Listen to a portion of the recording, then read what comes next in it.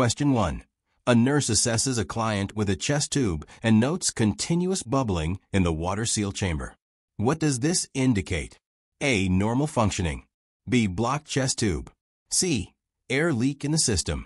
D. The chest tube is ready for removal. Answer. C. Air leak in the system. Question 2. Which assessment finding in a patient with pneumonia requires immediate attention? A. Productive cough. B. Fever of 101 degrees Fahrenheit, 38.3 degrees Celsius.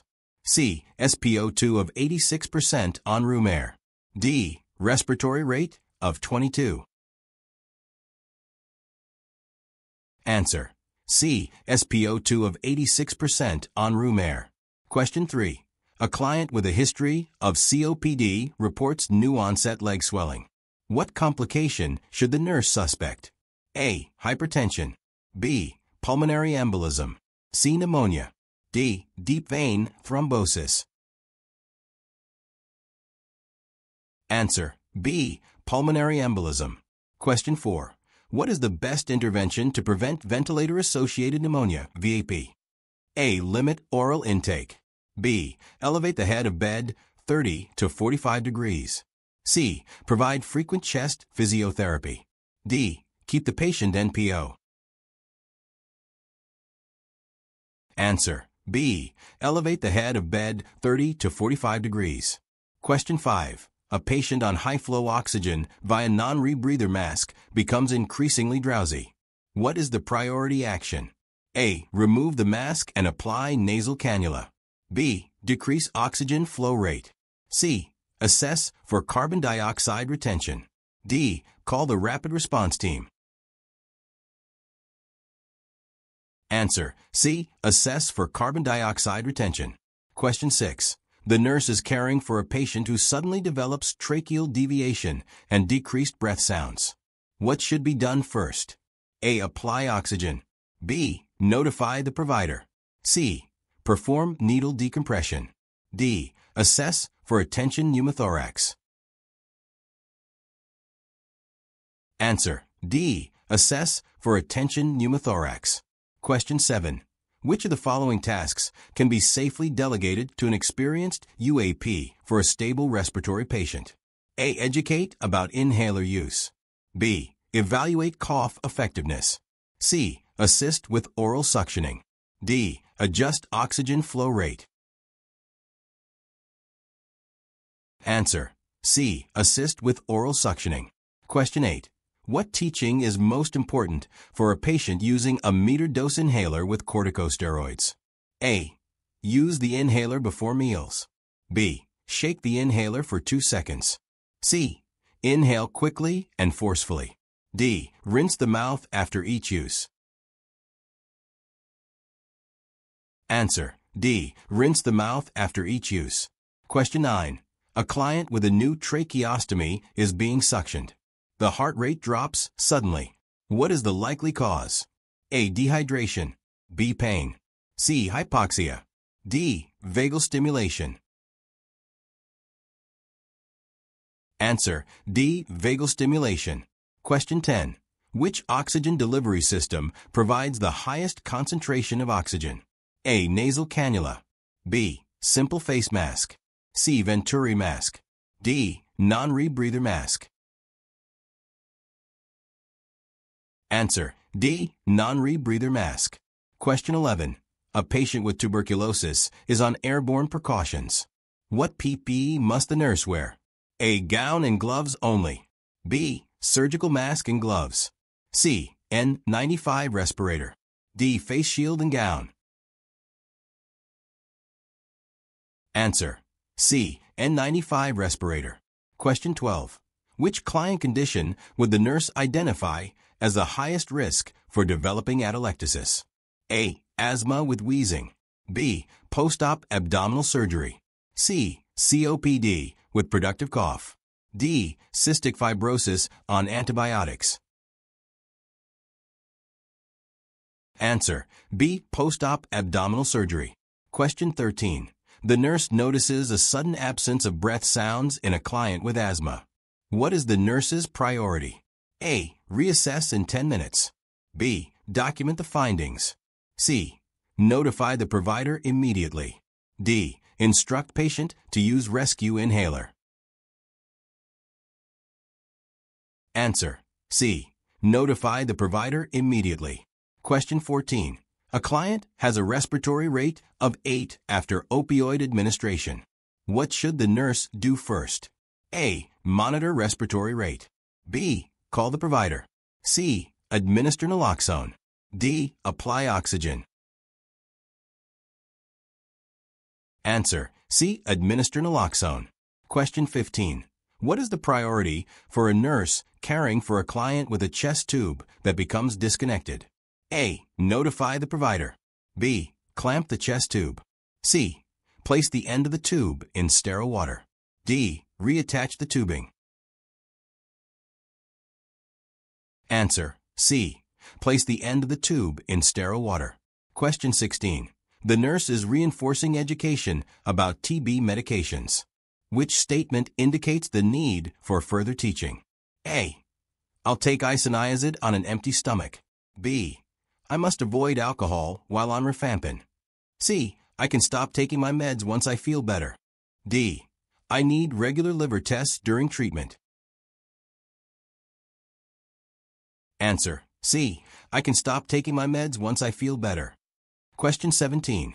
Which action demonstrates the proper use of an incentive spirometer? A. Breathe in quickly and hold the breath. B. Exhale forcefully into the device. C. Inhale slowly and maintain the target volume. D. Use the device once daily. Answer: C.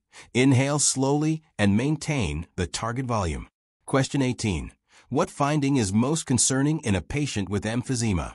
A. Clubbing of fingers. B. Diminished breath sounds. C. Barrel chest. D. Sudden confusion and agitation. Answer: D. Sudden confusion and agitation. Question 19. A patient with pulmonary edema is receiving furosemide. What should the nurse monitor closely? A. Sodium levels. B. Oxygen saturation. C. Blood pressure. D. Serum glucose. Answer: C. Blood pressure. Question 20. Which respiratory disorder requires airborne isolation? A. Influenza. B. Bacterial pneumonia. C. Tuberculosis. D. COVID-19. Answer: C. Tuberculosis. Question 21. A patient with COPD is prescribed oxygen at 4 liters per minute via nasal cannula. What is the nurse's priority action? A. Increase to 6 liters per minute if dyspnea worsens. B. Educate about pursed lip breathing. C. Assess for signs of CO2 retention. D. Encourage deep breathing hourly. Answer: C. Assess for signs of CO2 retention. Question 22.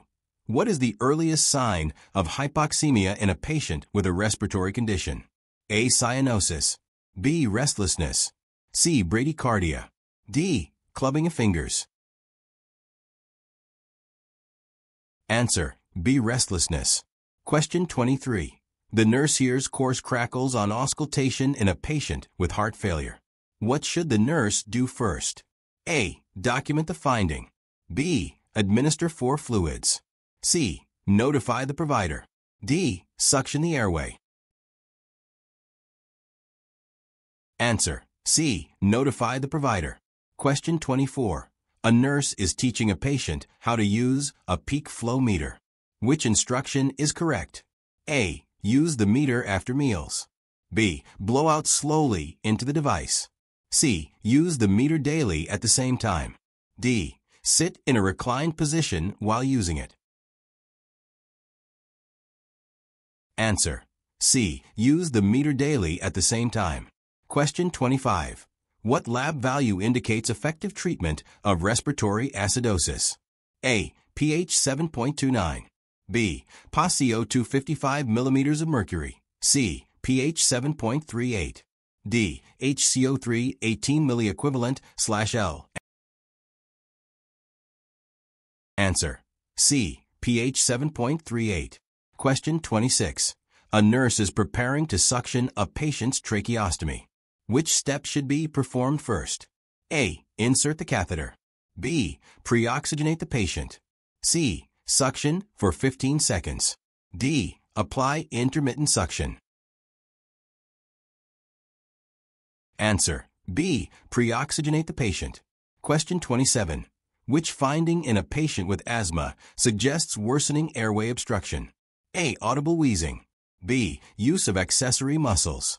C. Productive cough. D. Respiratory rate of 18. Answer: B. Use of accessory muscles. Question 28. Which patient is most at risk for developing hospital-acquired pneumonia? A. A post-op hip replacement patient. B. A patient receiving chemotherapy. C. A patient on mechanical ventilation. D. A patient with a tracheostomy. Answer: C. A patient on mechanical ventilation. Question 29.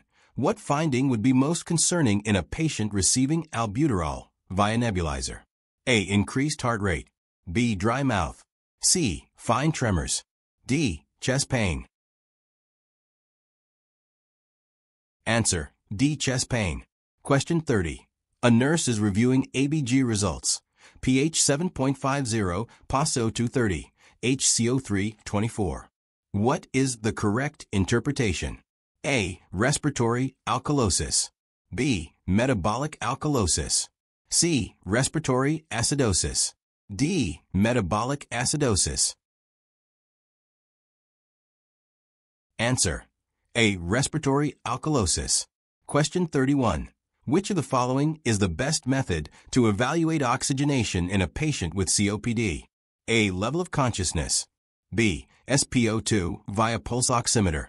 C. Arterial blood gas ABG. D. Respiratory rate. Answer: C. Arterial blood gas ABG. Question 32. A patient suddenly develops respiratory distress post-thoracentesis. What should the nurse suspect? A. Pleural effusion. B. Atelectasis. C. Pneumothorax. D. Aspiration. Answer: C. Pneumothorax. Question 33. A nurse is reinforcing teaching to a client with sleep apnea. Which statement shows understanding? A. I should avoid alcohol before bedtime. B. I'll nap during the day to make up sleep. C. I should lie flat to improve my breathing. D. My CPAP machine is only for hospital use. Answer: A. I should avoid alcohol before bedtime. Question 34. Which medication should the nurse question for a patient with asthma? A. Montelukast. B. Albuterol. C. Propranolol. D. Fluticasone. Answer: C. Propranolol. Question 35. Which dietary choice is best for a patient with chronic respiratory acidosis? A. High carbohydrate diet. B. High fat, low carbohydrate diet. C. Low protein, high fiber diet. D. Low fat, high protein diet. Answer: B. High fat, low carbohydrate diet. Question 36. What is the primary purpose of a chest tube after lobectomy? A. Drain pericardial fluid. B. Remove blood clots. C. Re-expand the lung. D. Prevent infection. Answer: C. Re-expand the lung. Question 37. Which client is safe to assign to a newly licensed nurse?